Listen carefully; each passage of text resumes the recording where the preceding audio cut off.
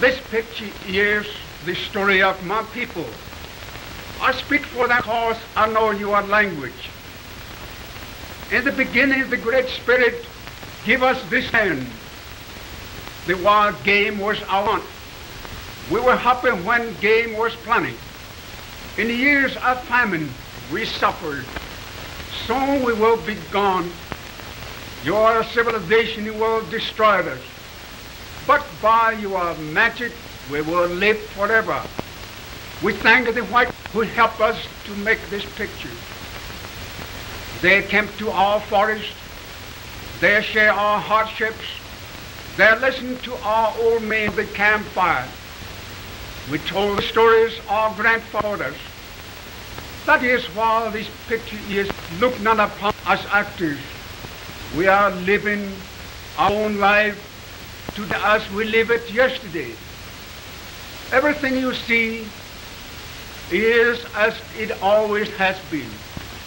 Buckskin clothes, our birch bark canoes, our wigwams, and our bows and arrows. All were made by my people just as they always have done. Only 6 of these Indians have ever a motion picture. Many of them are still in the forest, hunting the game that is ever growing less.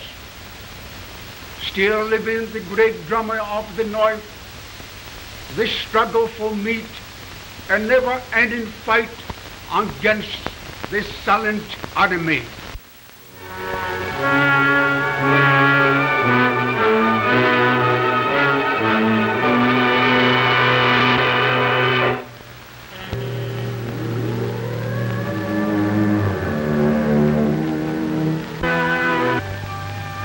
Long before the white man came to America, when all the land still belonged to the red man, the Ojibwe tribe had a small encampment by a riverside where they lingered in the seductive haze of Indian summer.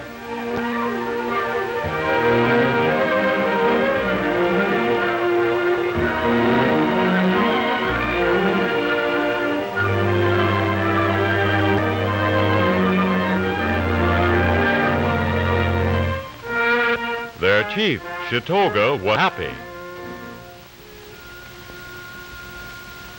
As he gazed down upon the river,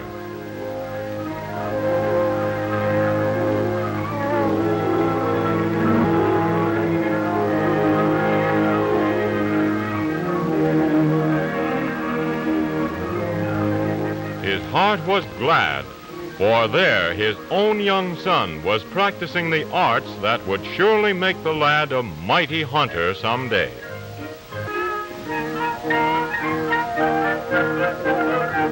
Only this morning the chief had taken the charm off his own spear and had given it to Chica. From now on, the sacred things would bring good luck to the weapons of the sun, with such a charm to guide the weapon.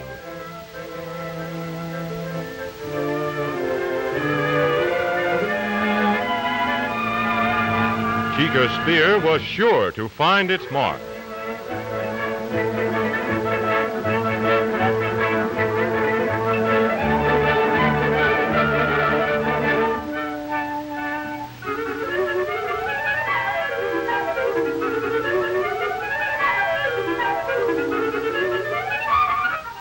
Oh, how nice and fat the beaver were this fall.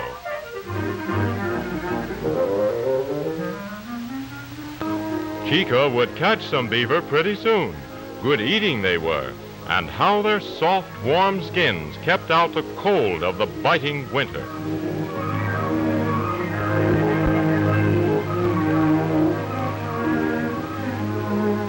To be famous in the tribe as a good hunter, Baluk was famous among the Ojibways.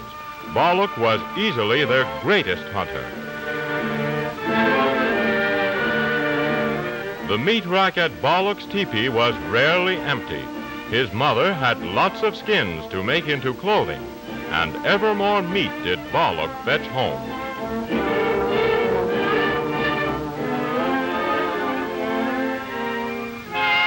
The chief was anxious about his daughter Niwa. she had not been seen since early morning. Had anyone seen her? Yes, the old neighbor woman had seen Niwa early that morning. She was going to the cliff at the long lake. She went there to snare partridge. Baluk heard. He knew that cliff to be a dangerous place.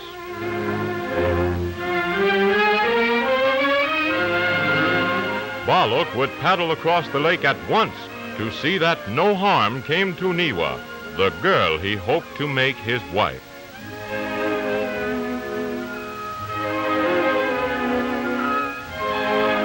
Niwa was out on the cliff with little sister. In Niwa's mind, there were no thoughts of danger.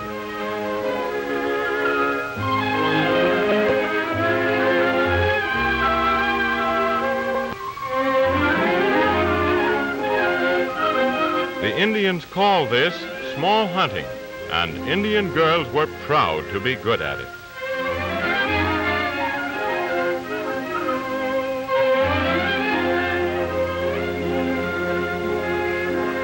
Hunting was good today. Niwa's luck had been with her all that day.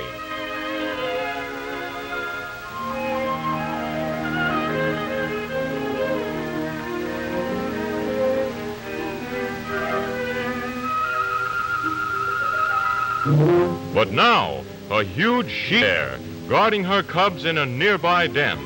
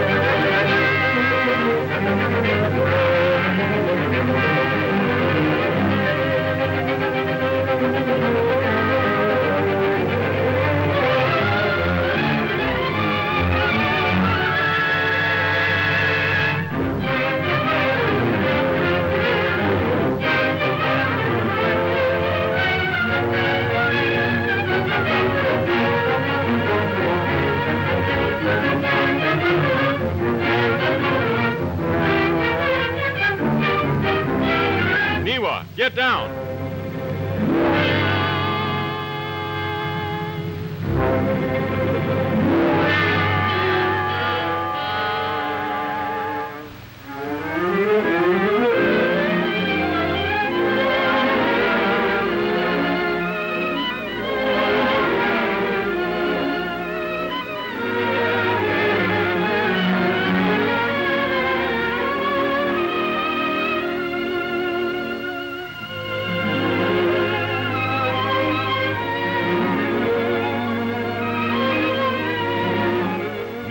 Would go and hunt for the cubs.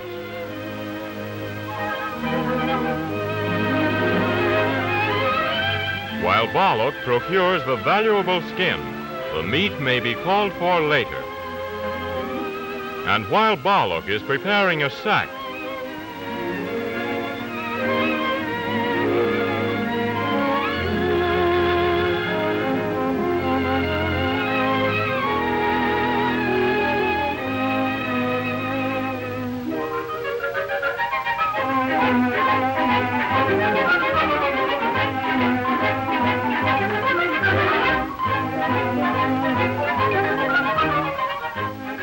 bundles of anger, teeth, and claws.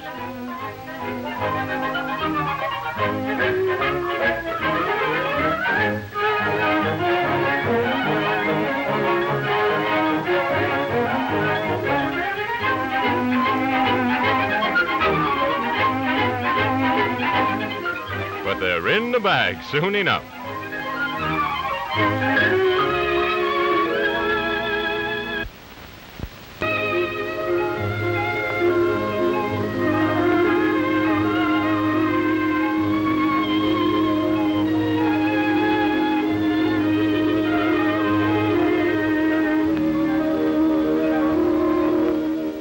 Chika worshipped Baluk, and the friendship was returned. As a token, Baluk gave the little bears to Chika. warning him not to let his head be bitten off. Chico would tame them soon enough.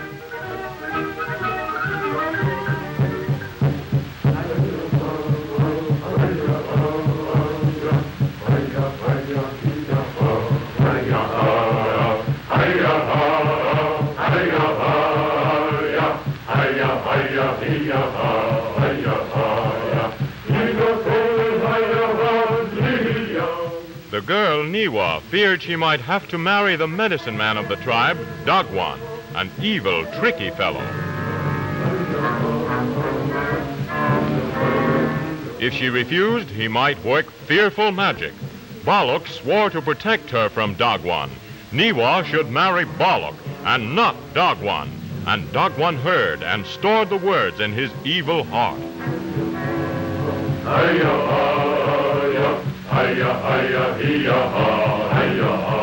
Chief Shatoga was talking to his men.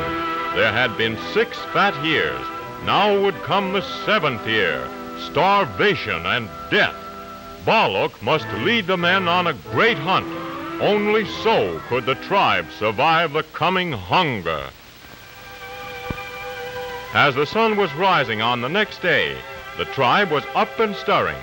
Chief Shatoga's orders were being carried out. Baluk was leading the hunters to the forests of the south for a great hunt to stave off the hunger of the coming 7th year. Game was now at its best, but soon winter would be here.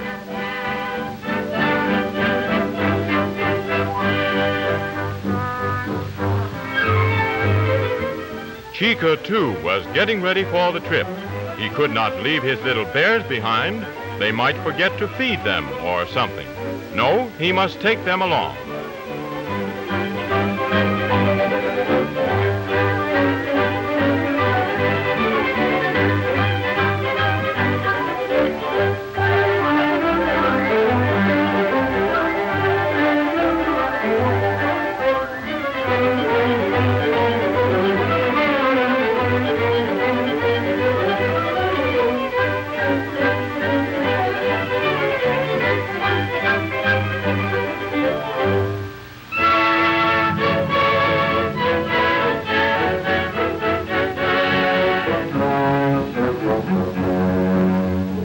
Many words were spoken, but hearts were aching. How many would fail to return?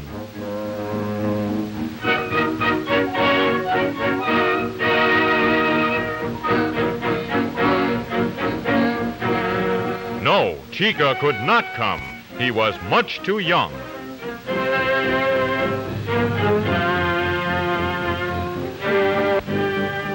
Dagwan did not have to be stopped. He sneered. Baluk was a fool. They had not even taken snowshoes. They would surely fail.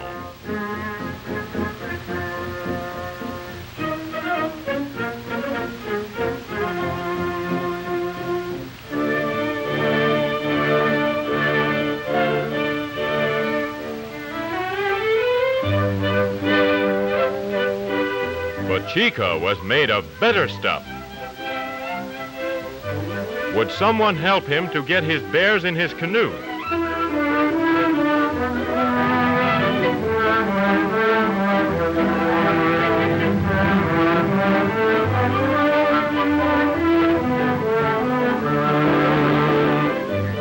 Too young, was he? He would show Baluk that Chica was a man with the men. And off he was, after the men, as fast as the river would carry him.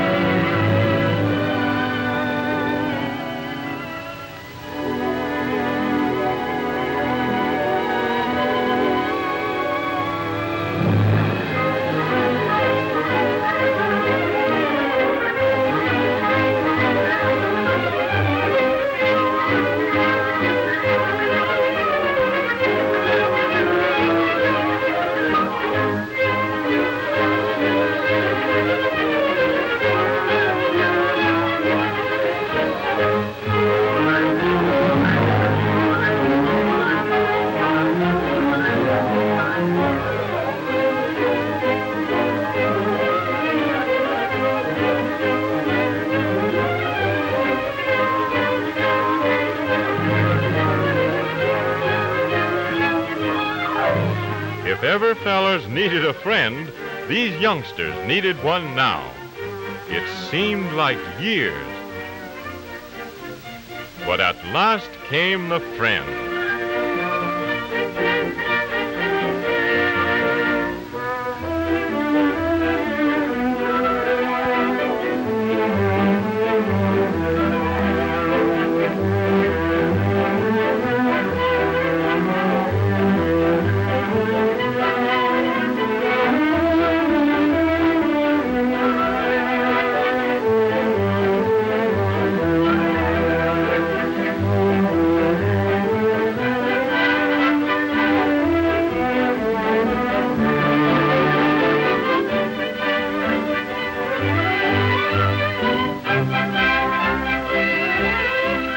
Chica doubted if Baluk was still his friend. Would a friend send one home like this? It was not many days before the north wind came howling through the forest.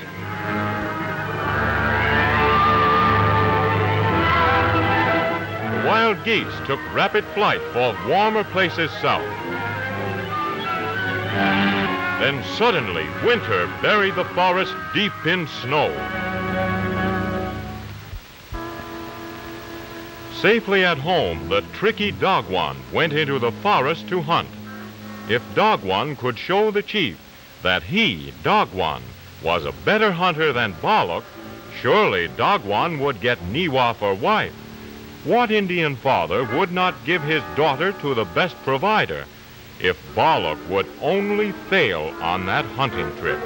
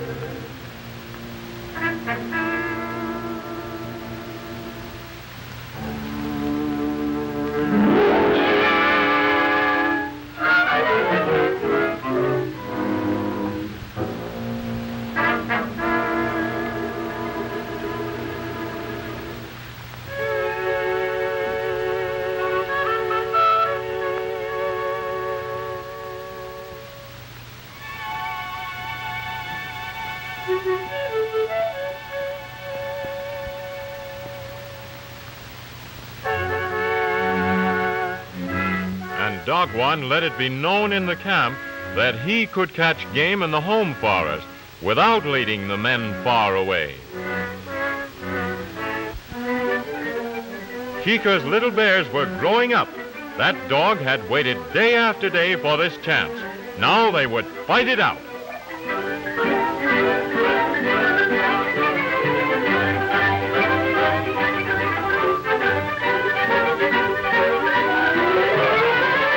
He who fights and runs away lives to fight another day. Even little bears know that. At last the hunters came back from the trip.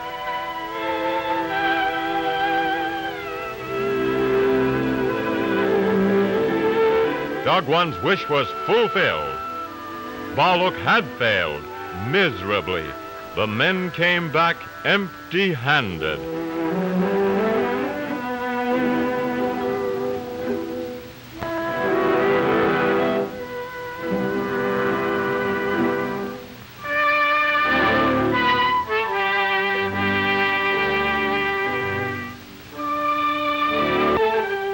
Baluk had to confess his failure to the chief. There was no game in the forest anywhere.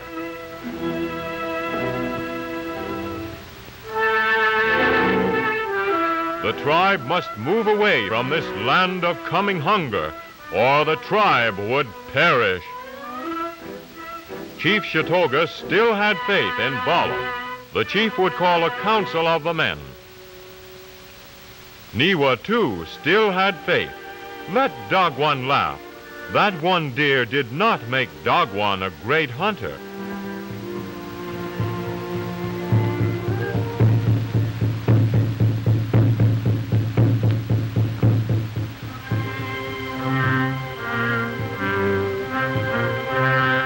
At the council, Baluk urged his brothers to go north, away from this land of hunger, to the north where the herds of caribou make food for 20 nations.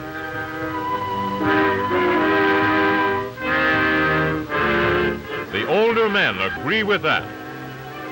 Not so Dagwan.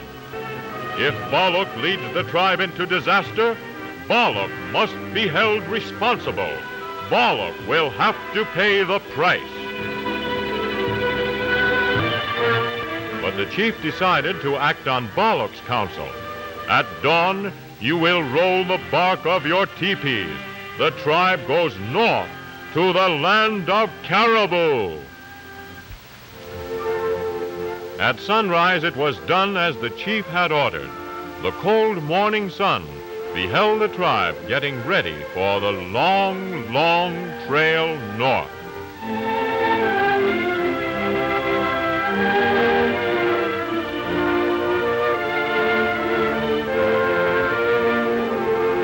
Men, women, children, dogs, all helped to take the tribe safely beyond the reach of starvation's bony grip.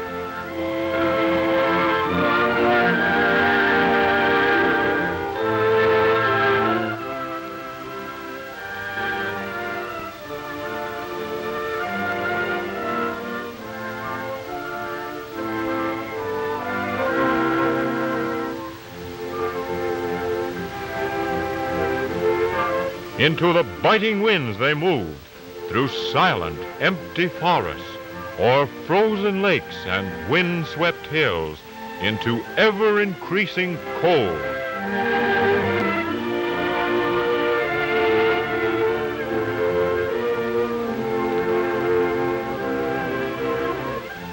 Not for long could any one man remain at the head of the column. Another had to move up and relieve him at the racking job of breaking trail.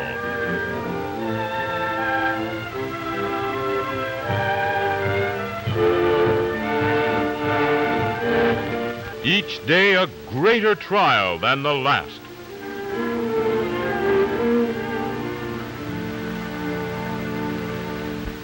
At length they had to halt, their strength completely spent.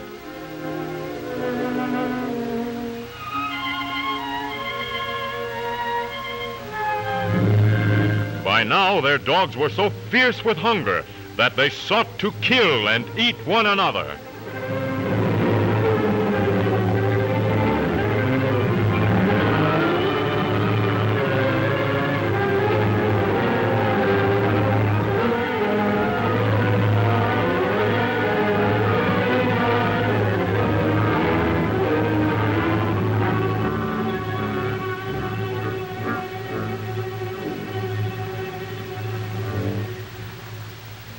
That night, another danger came upon them. The killer of the forest, a mountain lion 9 feet from tip to tip.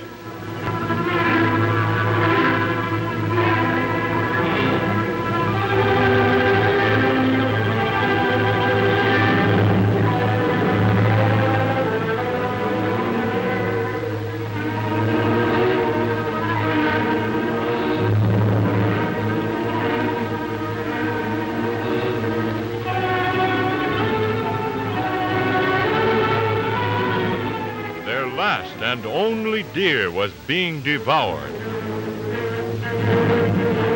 And then the unexpected happened.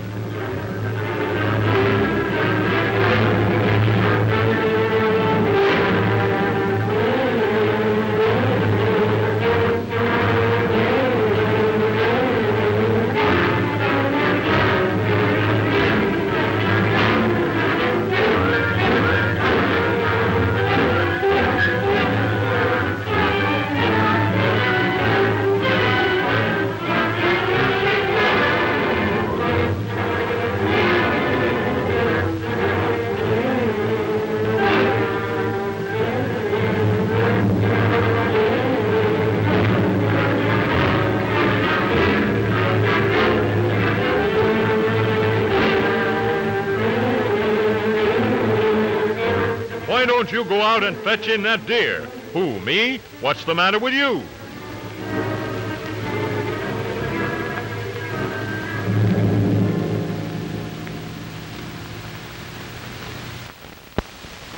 These dreary nights, Baluk was far away from camp, hunting alone, determined to feed his people.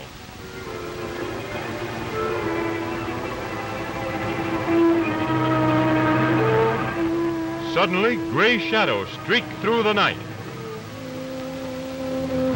Wolves, a pack of wolves. There must be game. Baluk made after them.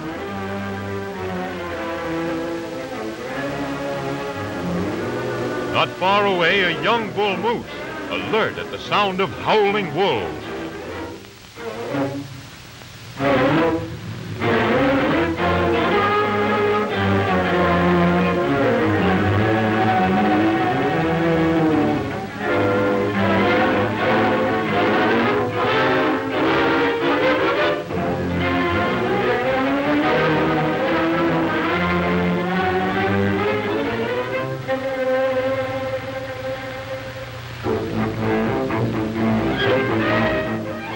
Ravenous beasts attacked as a pack of wolves always attacks. A vicious circle around their victim. Now here, now there, a flash of fangs, a bite, a slash.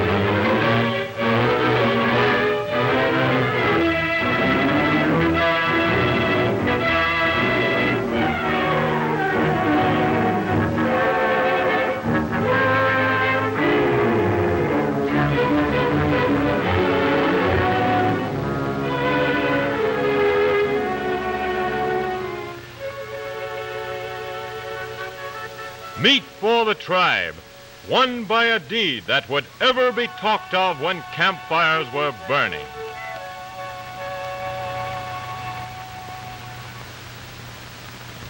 Now that Baluk had brought in meat to last for many a day, the chief again had ordered the tribe on the march.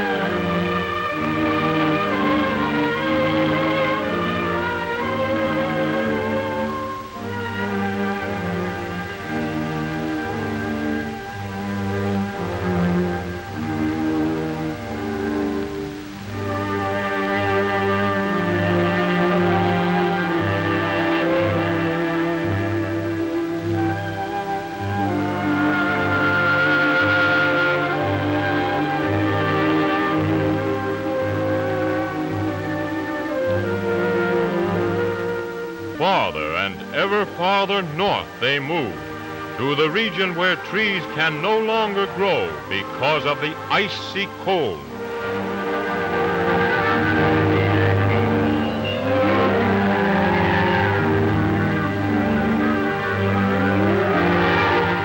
Day after day, the same terrific hardships with new ones added.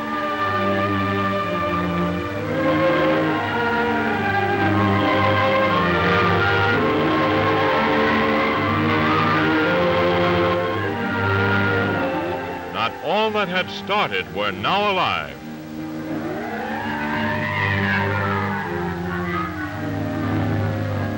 Now and then, one fell by the wayside, never to rise again.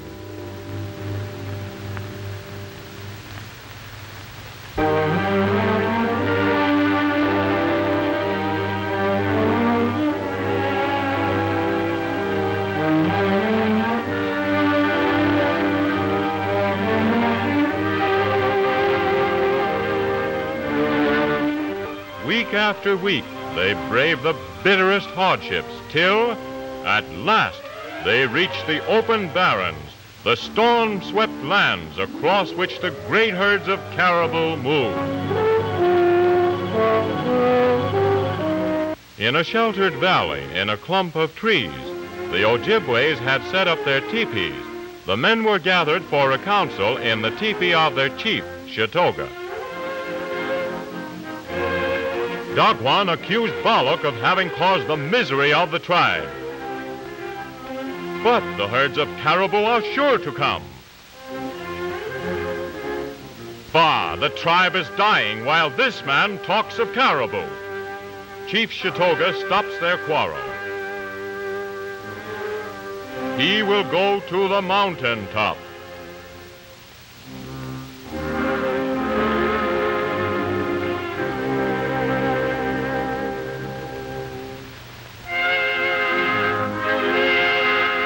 Alone he will fast and watch until the Great Spirit gives him a sign.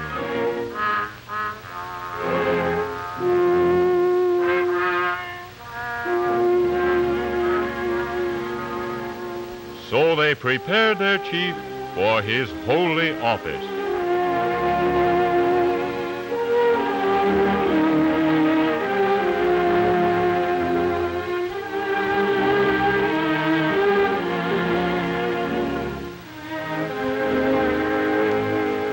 The tribe is told of their chief's decision.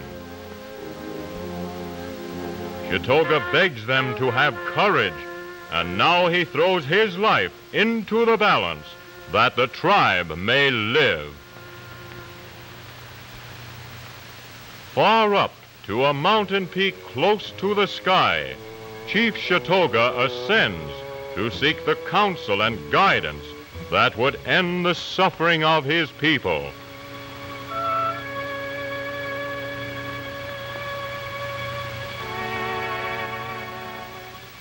Surrounded by all his sacred things, the chief will salute the sun each day on rising and on setting. Alone and fasting, his every thought for the welfare of his tribe, Chitoga would wait for the sign.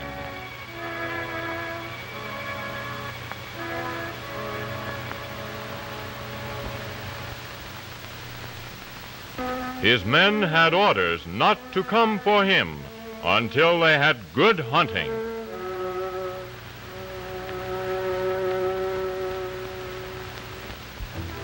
Meantime, Baluk worked night and day. He placed his scouts at many points. Signal fires were ready to be lighted at the first sign of the expected herds of caribou.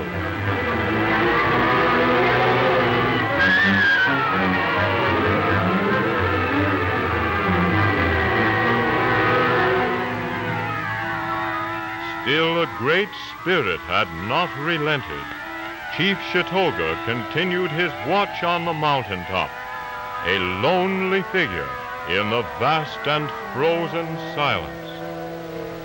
From fasting and exposure, the chief had at last to be carried to his teepee.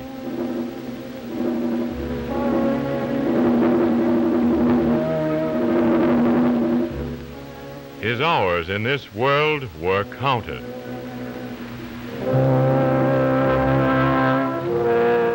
He felt the approach of the spirit canoe that was to carry him over the Milky Way to the happy hunting ground.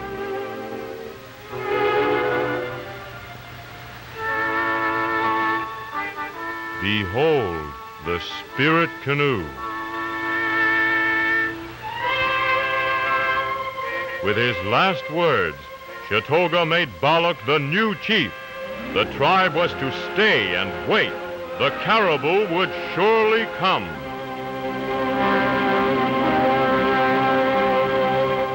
His war bonnet to show his rank, his battle staff to recount his brave deeds in this world, his sacred medicine bag to protect his soul from harm. All these must go with a chief when he passes over to face his Creator.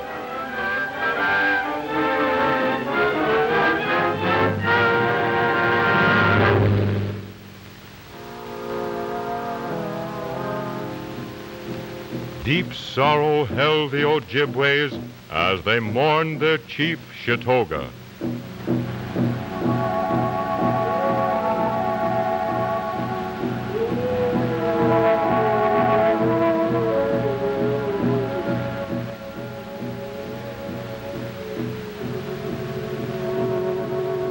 In silent sorrow sat Niwa, mourning her father.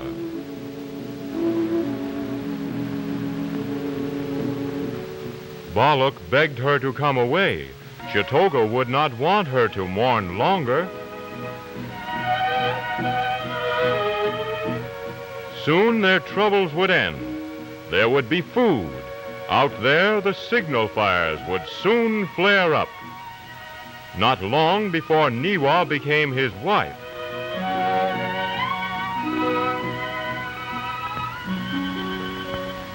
Dagwan assembled the men in the medicine lodge. It was a sad and broken people that answered the drums. Chitoga was gone. Who could stop Dagwan from doing away with Baluk now? So Dagwan excited the tribe against Baluk.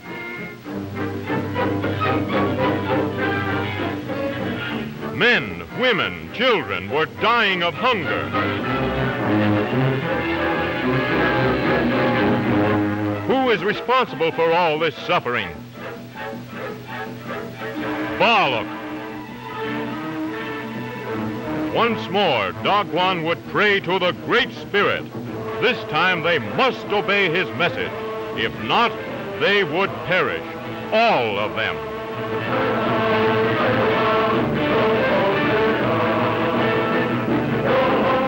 Who shall explain the power of the Indian medicine man to control the forces of nature? As Dagwan danced, a howling storm came up. It seemed to rock the earth.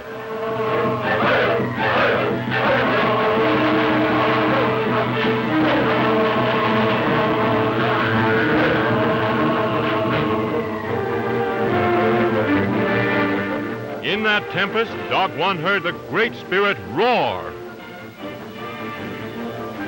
I am angry with your tribe. There'll be no caribou while Baluk lives. Baluk is guilty. Baluk must die. Baluk foresaw the end. Dagwan had won the tribe against him, and Dagwan had won.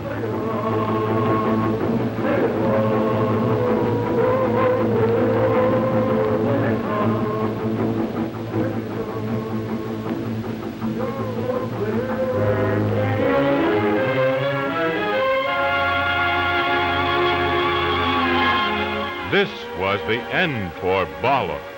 True, he had failed. The tribe was dying of hunger, and Baluk, their chief, had failed them.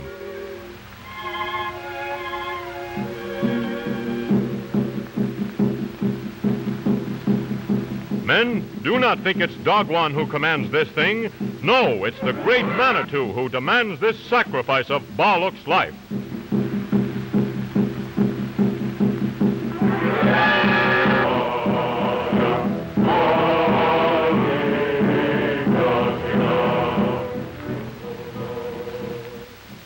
Hark, they come, singing the death chant for Baluk.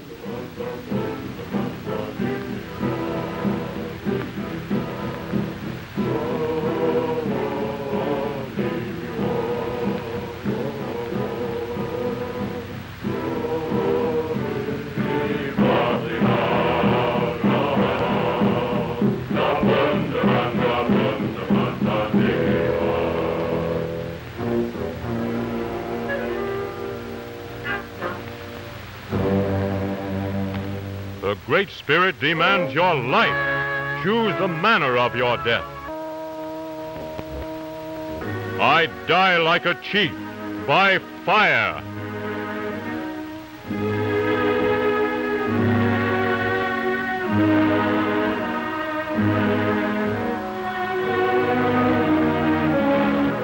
Already the chief's white robe was being laid on the shoulders of Dagwan. and while the women were building the fire,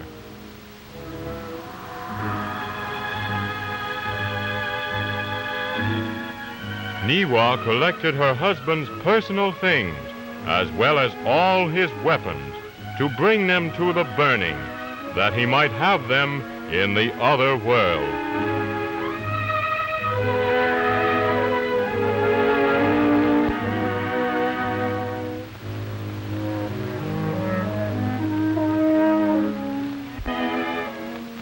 As Dagwan hurried the building of the fire, he told his hope that his death would bring them luck and happiness.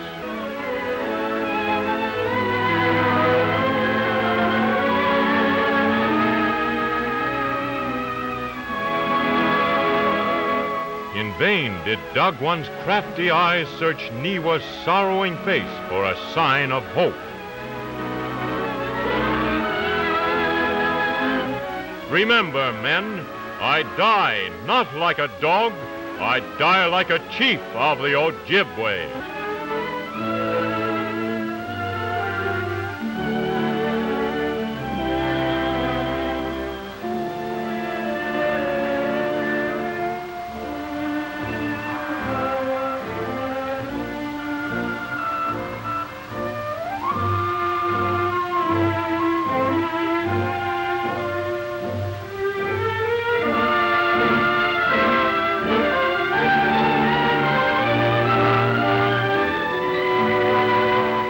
In silence, the chief takes leave forever of Niwa, his young wife, and of his mother. Farewell.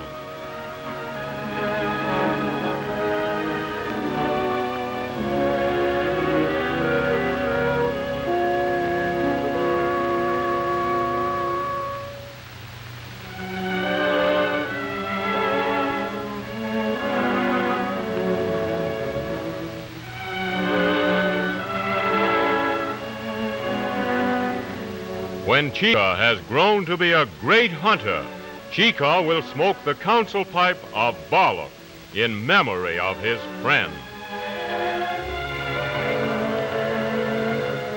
Farewell, Chica.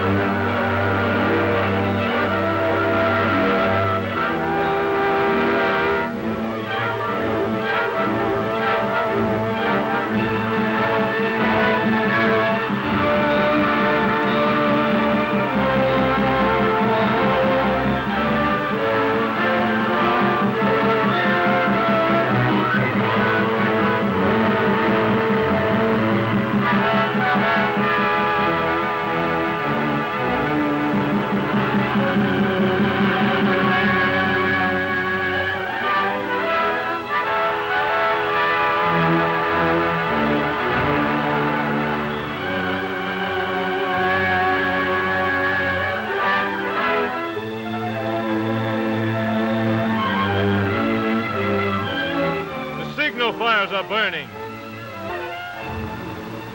The caribou are coming. Caribou, caribou, the caribou are coming.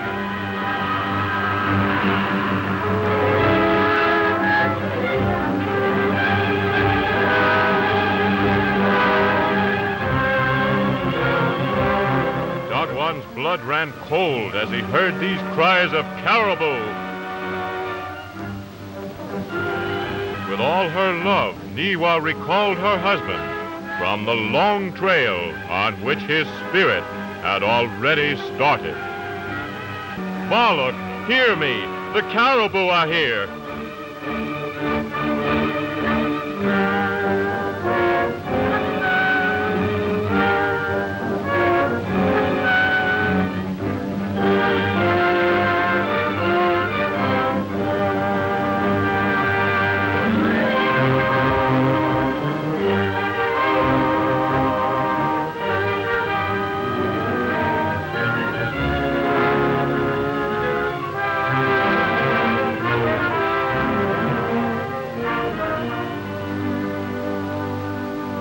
The first light of dawn found every hunter at the post to which Baluk, again their chief, had assigned him.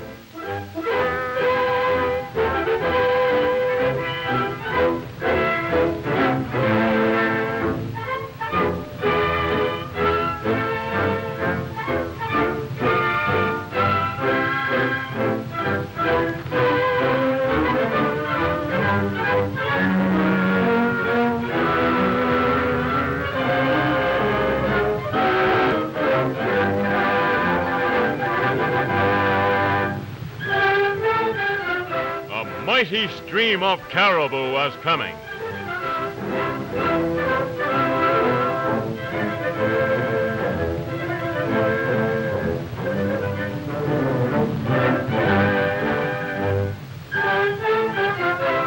Gloriously, the faith of Baluk was rewarded.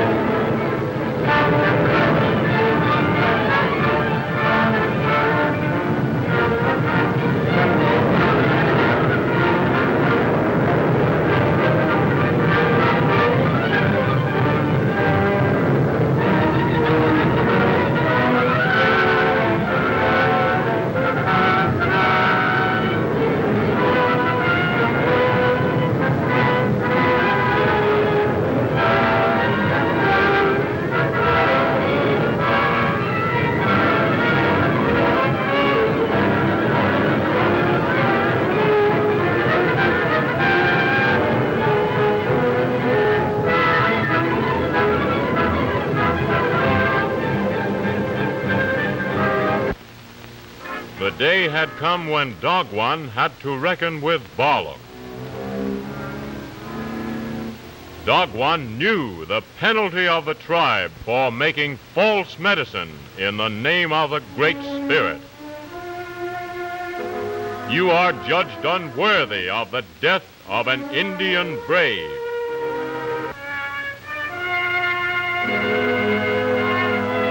Yours shall be the slow death, without food, without weapons, you will take the long trail into the barren lands, never more to return.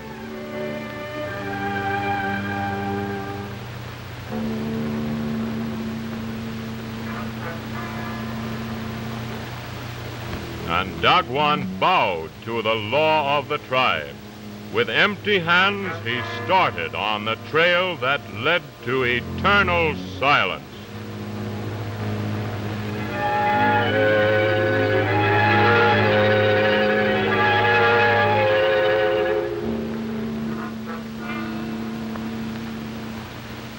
Not one in all the tribe regretted the passing of this evil man Dagwan. In their new village, the teepee snug and warm, made with the skins of the caribou, they gave themselves over to feasting and merrymaking after their long stretch of hunger.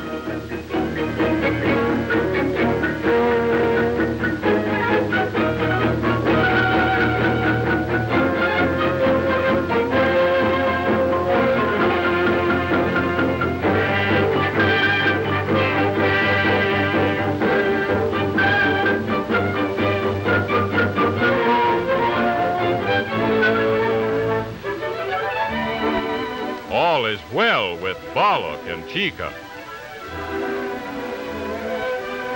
and with Niwa lovelier than ever.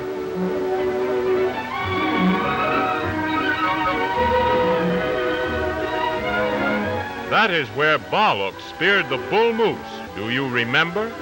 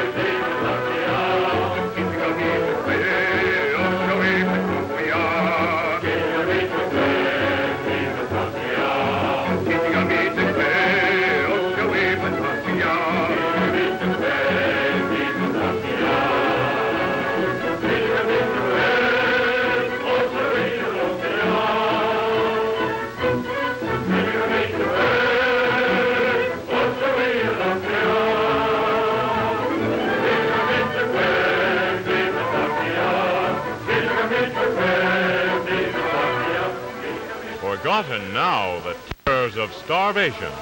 Far behind lie all their troubles.